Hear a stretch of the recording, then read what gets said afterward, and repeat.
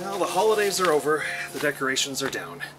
Now, what to do with that old Christmas tree? Now, normally you'd probably do something like this. What in the world was that? Or this. But this year, as a good environmental steward, let's try a different approach. The first trick is knowing when to take the tree outside.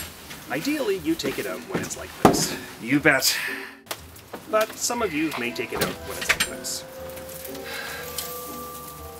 Whether Christmas ends for you in January or May, you can still do something with this tree that's good for the earth. First, find an out-of-the-way place to leave the tree. Perhaps on a fence. Preferably your own fence. Then drill holes to let bugs in and help speed up decomposition. Just like that.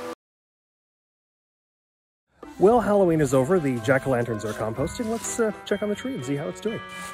Oh. Boy, that's still really intact.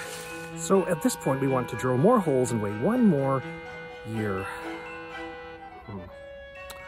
Or